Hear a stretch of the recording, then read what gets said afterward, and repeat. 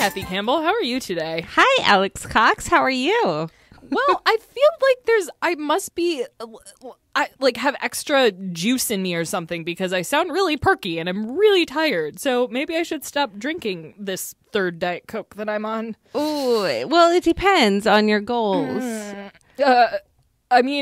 Interesting. What do you anticipate my goals for today would be? I'm guessing successfully finish the day out and maybe go to sleep at some point. Maybe. Perhaps. Yeah. Probably. Ugh. So I've wanted to do a show with you for a long time, but then I kept getting busy, and then eventually you were like, what if I did all of the work, though? And then I was like, that would be a good thing. And then I was like, but what about the premise? And then you decided on the premise, and here we are. yeah, I kind of forced you into this by saying, hey, I've done this and I bought the domain, and look, I've made all our social media accounts, and here are the logins, and let's do this. Well, I mean, I always say that that really podcasts are just a way for my friends to actually talk to me, because otherwise, I guess we'll get to my social hierarchy of messages later, but it's a little bit, I don't know, but yeah. You are almost opposite to me in every way, but I just love you so dearly and want to talk to you all the time, and it's kind of fascinating to me. I am so happy that you feel the same way, because I feel the same way about you. And so I listen to all of your shows because I am like, yay, I get to have her in my ears when I can. And then I will text you random thoughts I have about those shows, and then not hear back. And for a while, I was just like, oh gosh, I'm bothering her. I'm bugging her. I do this a lot. I force my friendship on people, whether they want it or not. And so receiving confirmation that was okay. I think specifically good. I said, well, and I was I was going to a convention or something, and I tweeted like, hey, I'm here, please say hi, but please be gentle. I won't. I was like, I'm sorry, I definitely won't make eye contact with you. Like I often record shows with people in the same room, and I just don't make eye contact with them. And normally I can say, oh, it's because I'm monitoring the levels, but for one of my shows, Due by Friday, we have an engineer in the studio now, so I just am like, yes, I'm looking at the show notes. I don't want to look anyone in the eye. But and then you had this thing where and that's the thing. You said, oh God, I'm so sorry if I'm one of those people. Whereas if I saw that, I would just immediately assume that someone was subtweeting me and that I was terrible, and then I would hate myself. But then you vocalized it, and I'm like, no, this is absolutely, you never bother me. And I like to tell people, like, there's no way you can bother me. And if you are, I probably won't tell you. I'll just mute you. Which is good to know. Yeah, especially because in that conversation of that making eye contact, I like to make eye contact with the person that I am talking to acknowledge them, like that I'm paying attention to them and reaffirming that I am involved in the conversation. But I also am more than willing to, if that I see how that can make people uncomfortable. And so when I learned that you prefer to not make eye contact, I was just like, okay, what can I do to make you comfortable? Because I'm a helper and I can't help myself not helping. That's true. You can't help helping. But and even when you I was on your delightful show, Friends in Your Ears, and you sent a list of questions, and you're like, hey, I know that you get anxious if you don't want to go first. I totally understand. And I was like, wow, no one has ever even considered that question before. And if I was to say perhaps that I have a personal brand, it would be that I'm not brand. Good Lord. It would be that I'm not great at humaning too And it was just that's why you're a robot. Yeah, I mean, that's also the premise of this show a little bit, is it only exists because we like each other. And also, I have just so much to learn from you as a human. And we're not like tons of years apart, but you have so much more life experience than me because you are a unicorn and you have done so many interesting things and you've taken so many risks that I have never even considered taking. And you like work for yourself, and it's amazing. And I just could go on and on. It boggles my mind the amount of stuff that you get done. Well, and I'm just like, dude, she's so cool. Because, like, oh, no. I know. See, you gotta, okay, we're gonna have a rule, though. You can't deny when I compliment you. But what if it is, like, factually incorrect? Like, right now I'm in a very warm room, and I'm very hot right now. Boo. I know. Oh, God. Okay, it's just too warm. Spock. I don't even understand that reference. Literal, like the logical definition of cool means that you're chilly, and the room I'm in is hot. Yeah, no, you knew what I meant when you said you're cool. Hush. Well, even that, it's like everything's subjective, and yes. That's a thing humans have, is subjectivity and bias, and yes, that's very true. I would not consider myself cool, especially not in this situation of being alive, but also sitting in this small room, and it's just so warm. That's how much I like you. I'm sitting in a warm room, and I will be sitting in a warm room for like an hour recording this. Yeah. Yay, I heart you too.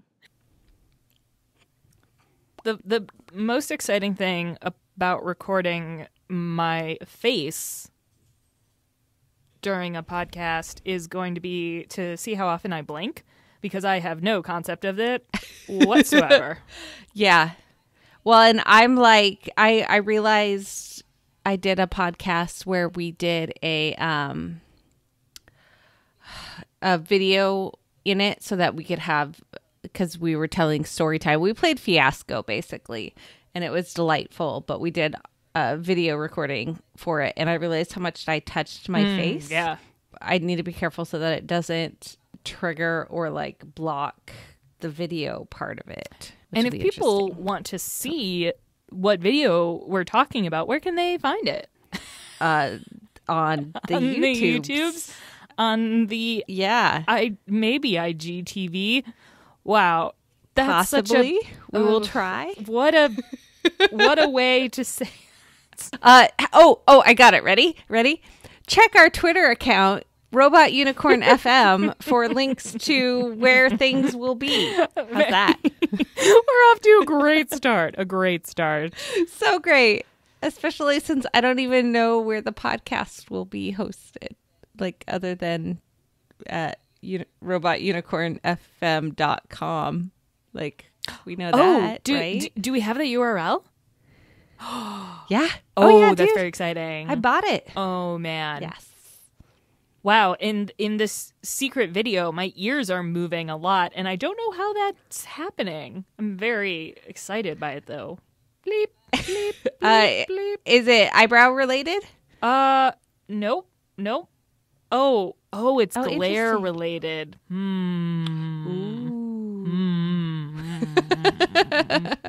Yeah, because my ears move with my eyebrows. Man, this is great radio content. Well, it just means that people need to go check out other things. That's why. Yeah. So why are we recording a podcast? That's a very good question that I ask myself every day. However, it's also because you're kind of awesome. Oh no, it's starting already. Yeah. No. Yeah, it totally is. Be forewarned, this unicorn will pronounce how awesome that robot is constantly, since I have a feeling the robot has a hard time saying it herself. So that's my job, is to say how awesome the robot is. Sorry, not sorry. Well, I know a very special, wonderful unicorn, and I just wanted to do a podcast with her because we get to talk all the time on the internet, but not with our real, vocal cords. And it's always exciting to do that. Oh. Right. No, it's very true, especially since I know that you will reply. I wonder on that's the thing. I have sort of a interesting like pyramid of communication where text messages or iMessages are at the very top of that. Then come Slack messages. Then come like I guess Twitter DMs or Facebook messages, I guess. I don't know the last time someone sent me one of those. And then there's email. So if anybody listening has ever tried to send me an email, don't. Don't. Please don't. Please. That's so funny because, okay, so in my world, if it's a notification, it gets dealt with. Whether it's like, because I hate unread notifications.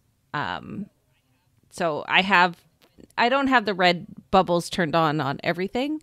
But if I get an email, I need to do whatever needs to be done with it fairly quickly. Oh God, I'm learning so much about you already. Oh no. Oh no. Okay, all right. Yes. So, first of all, give me a ballpark of the red notification badges that you have on your iPhone. Oh, 0. Okay. So you have 0 like notification badges on your phone. Do you literally deal with every notification as it comes in? For the most part, yes. If I have notifications turned on, that means it's something that I need to know now. So like I don't have my Instagram doesn't have notifications. Okay. So it's not like I have notifications on everything and I deal with everything on like as it comes in. That's not how I work. But I also don't have my to-do list in notification forms. So like I never have, you have 3 things to do in OmniFocus or anything like that. Interesting. I'm sort of like, oh man, I'm trying to imagine a world like this where I have to respond to everything right away because my phone is constantly. See, I'm not as popular as you are. No. So like in that sense of the word. So like I have my level of notification replies is lower, but like for texting or iMessage, I can't have a text that's not replied to. But what if I sent you that like drives me crazy. 6 questions that are all really complicated, and what would happen? Like, hey, can we schedule? Does this time work for you? Also, can you download this software? Also, have you seen the most recent episode of Queer Eye? Like, there's so much. Like I would say yes. Hold on, let me do that. No. And absolutely, I've seen the whole season. No. I mean, that's why you're the unicorn and I'm the robot, because I just need to turn off my sense of obligation sometimes, I guess. Yeah. Because if it is like, oh man, this is just so fucked up. But if it is work, when if it's my day job, like jobby job, then people will get a notification. Yeah, almost instantly. But the problem with that is my job. I love my jobby job. But I should probably respond to my wife first. I should probably wish my brother a happy birthday. But I just sort of turn that off from like 7 a.m. until 8 p.m. at night. Not that I'm necessarily working that whole time, but I feel like my brain is like switched on. And then eventually when the sun goes down, my brain can kind of switch off. Right. And see, my days are very much more flexible. because I do work for myself. So I don't have, like, I'm always home. Except for when I'm like leaving for an appointment or whatever. But like I'm always connected. When I go to bed at, let's be honest, we're in bed at 7:30, 8 o'clock most nights. Putting my daughter to bed, and we read for half an hour. So off electronics from 7:30 to 8. And then I'm usually reading for the next couple hours before I go to sleep because I'm a little old lady. Blessed, though. My God. It's pretty great. But it's because I schedule my whole day. Like, I schedule my day around, like, getting to go to bed at 8. That's my life. But the thing that, and it makes it makes a ton of sense for like you as a human, but you have a child. She enjoys sleep just as much as I do. Hashtag blessed all the way. Oh man. Yes. No, for that we definitely really lucked out. We so for kindergarten, it was the last year that our school did half day kindergarten, and we did afternoon because we knew that she would not want to wake up early enough to go to school. Half day kindergarten? And what does that mean? That means it's like a 3.5 hour kindergarten class. Yeah, my school had that too. And that's it. But my mom made me do the morning. Yeah. Oh boy.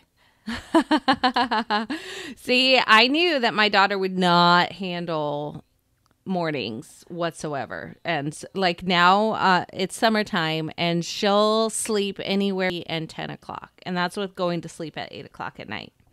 Oh, that's beautiful. Yeah, I'm texting my mom right now. What was my bedtime when I was little? This is for a very important podcast. Please reply ASAP. Oh my gosh, that's funny. And that's the thing. Wow, I don't know if I've ever written ASAP in an email or a text message ever. So that's really funny. See. My mom I see those little text bubble, the ... the ellipses. Oh, whoever created the typing, like several people are typing. There is a special place in hell, I swear to God. Yes, the stress. She says, I believe it was 9 p.m. But I'm like, wait, what age was that? Because like that's teenager, maybe. No. That made it sound like I was a cool kid, like out late at night. No. I was reading under the blankets and like doing homework. Oh, yes. Yeah. I was also not the cool kid. I don't think I ever went to any actual like parties other than like birthday parties at the house. And yeah. I was not the cool kid. No, I didn't do any parties at all. Not even so much because I wasn't cool, because I wasn't. But more like I went to a very strange Catholic high school in that the smarter you were, like kind of the more like social clout you sort of had. Not because it's like if you were smart, because it was a college. It was like a hoity-toity college prep school. Right. So it was like, oh yeah, the smart kids, yeah, they're where it at. And like band was like cool. In fact, I was convinced to join band because we needed more flute players. Nice. So yeah. Very, man, I was great. So great.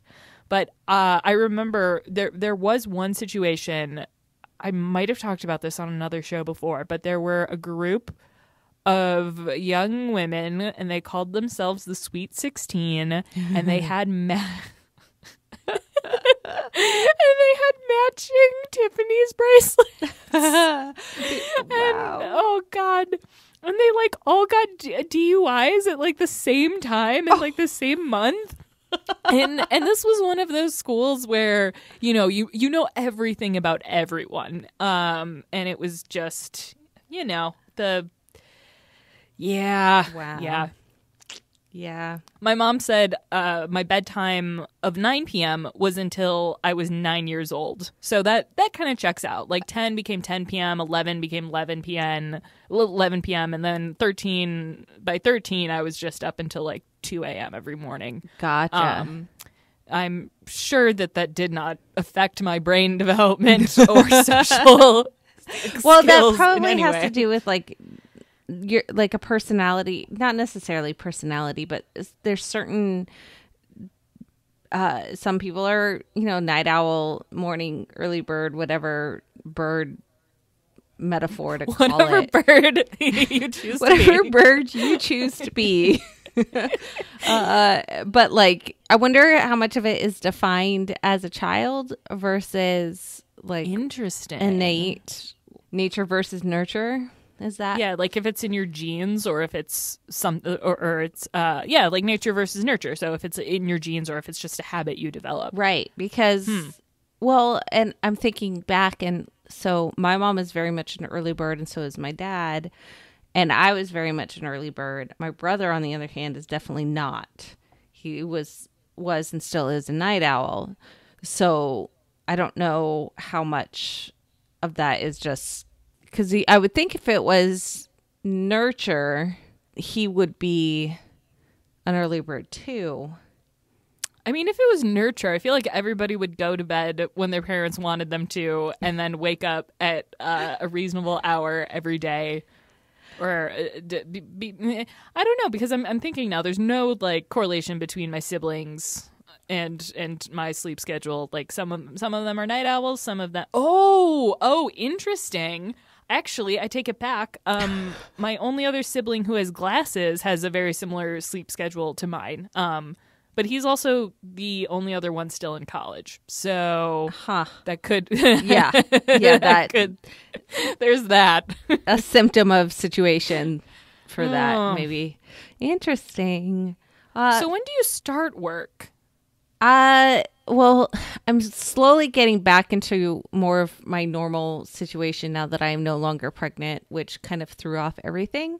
But normally I would wake up at 6 and do my morning stuff.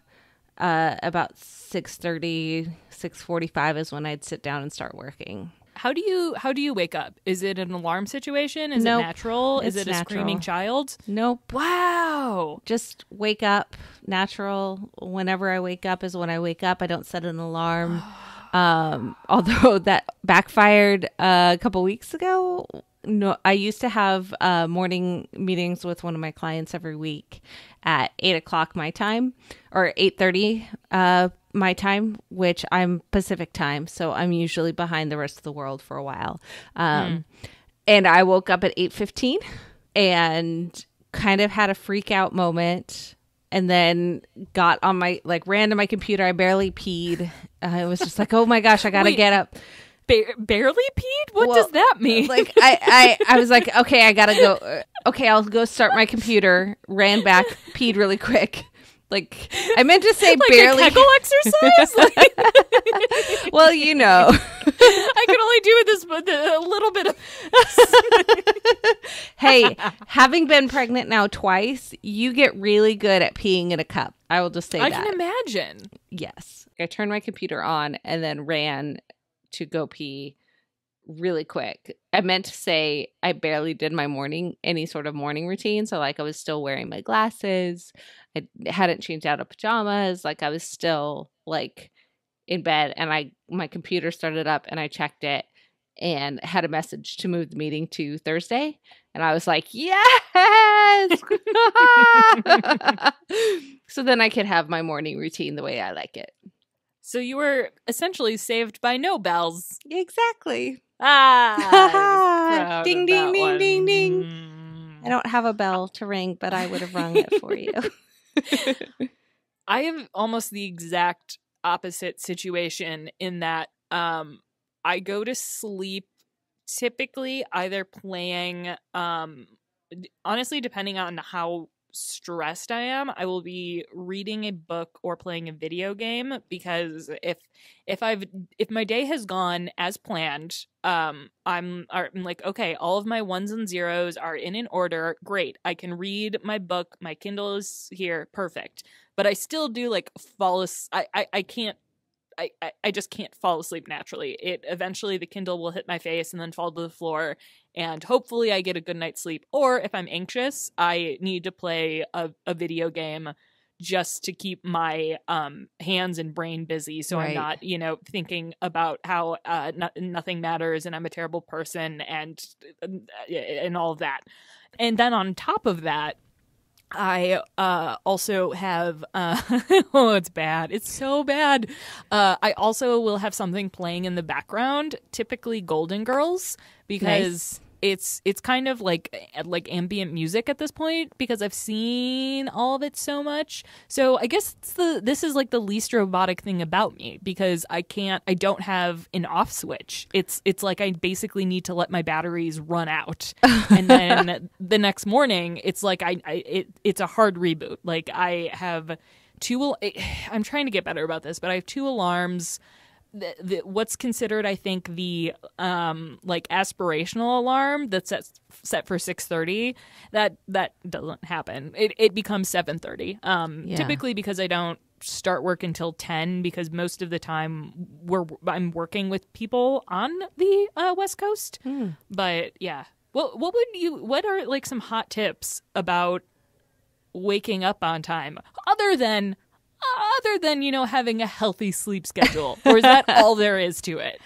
I wish I had hot tips in that. It's just something that, okay, so I don't have much anxiety over things, like at all. I'll have occasional situational anxiety or stressors, but my daily anxiety is really low.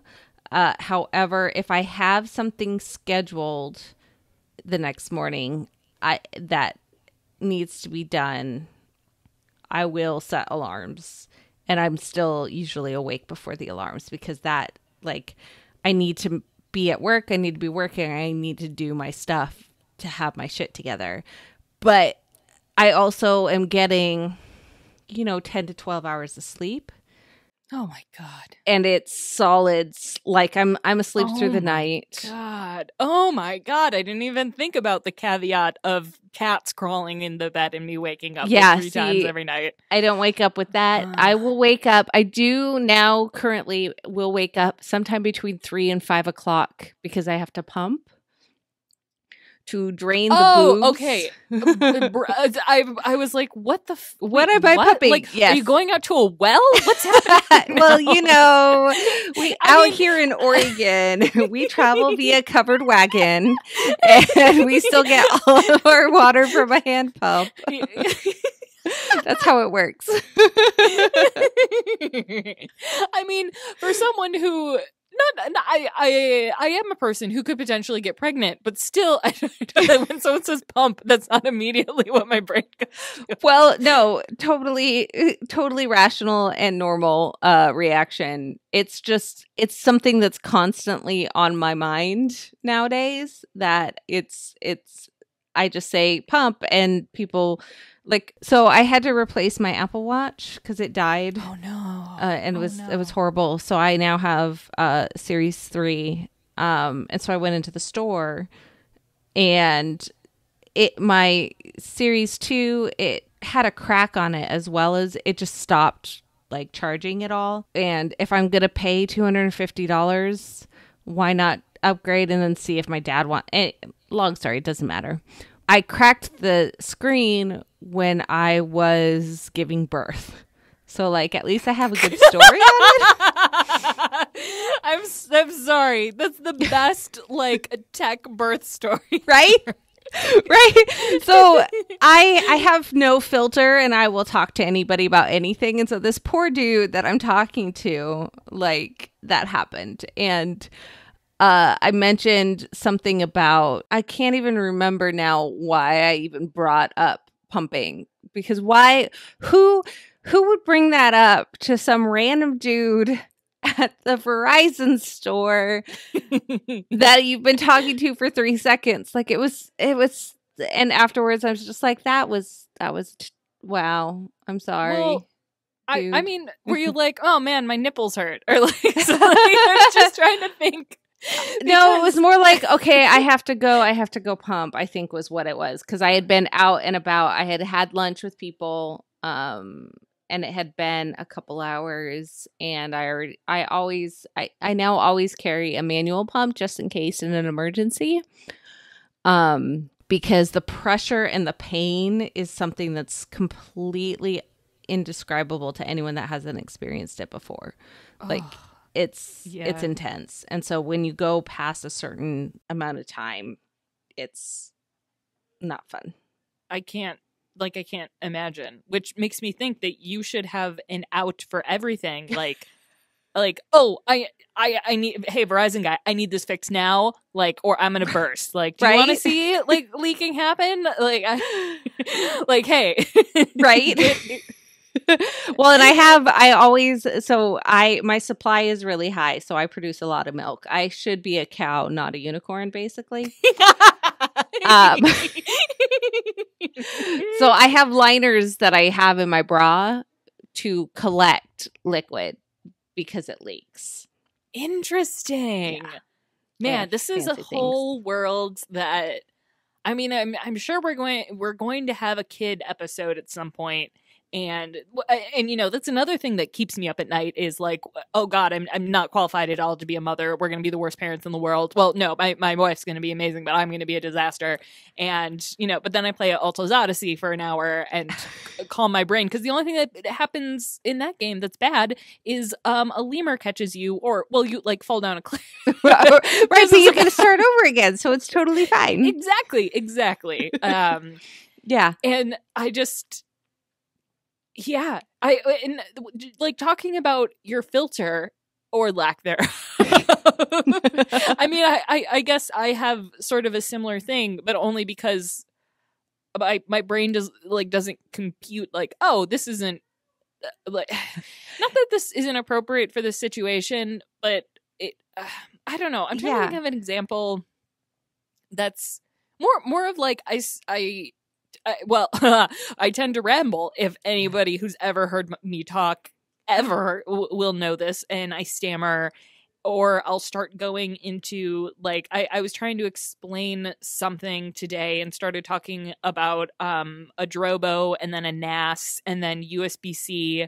It was to one of my interns, and he looked at me like I was speaking another language, which you kind of are. So, right? Yeah, when you start getting technical. But he's my tech intern. Like, yeah, no, he should. It was not his fault. I threw a lot at him in a very short amount of time. Gotcha. And by short amount of time, I do mean about, 75 seconds. Okay, that's acceptable. He's wonderful. I was like, okay. And I think honestly, this is the first time I'm at my jobby job that I'm having someone work under me for an extended period of time. Like that's what she said.